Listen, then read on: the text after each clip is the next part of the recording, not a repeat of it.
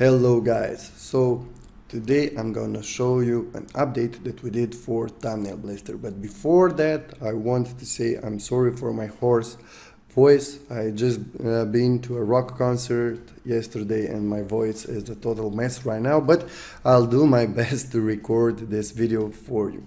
So I wanted to show you the new section that we have in here, buttons. You know, we constantly work to add new features, new elements, and make your life easier and help you create better looking thumbnails that will get more eyeballs on your videos. So we decided to add new buttons in Thumbnail Blaster. Let me just quickly show you in here. You see how good it looks, and you can use it as a button or you can use it as a normal placeholder. Let me just drag this over. One second. Okay, your text here. Okay, and look how good it looks with only a few tweaks.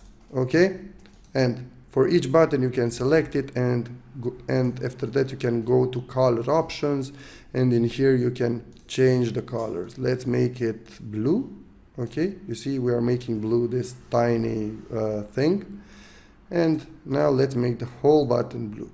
Okay, it looks good, let's say good. The problem is that we have a blue background, so it doesn't really pop right now. But as you can see, we added a lot of buttons. For example, this one, it is in the same style, but it has this down arrow. But we have other designs too added. Look at this one, how nice it is. Let me just delete the old ones. You can just put your title here. And in here you can put a nice icon. Let's just take this icon. Okay, and again, move the layer. So look how good it looks. But we have a lot. For example, yes, no, this is awesome because you can use it as an interaction thing with your viewers, and you can even change the text in here.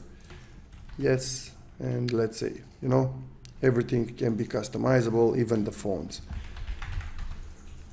Okay, so it looks really, really good.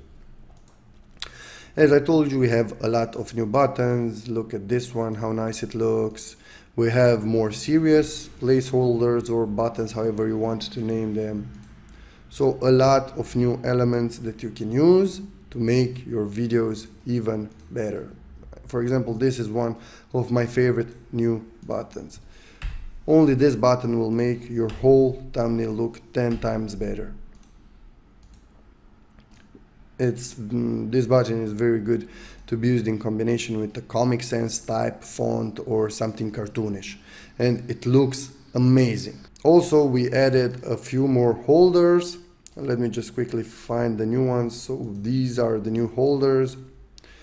Again, you can just drag them, you can just scale them, and in here you can select a different color if you want. But we already added them in very nice looking colors, so I don't think that you will need to customize them too much. It looks really, really good. And you see how easy you can customize a thumbnail with only a few clicks using these buttons and these holders. So I really hope that you like this new addition, and if you like them, hit the like button and let us know in the comment section if you want us to add new buttons, new shapes, new fonts in Thumbnail Blaster in the future.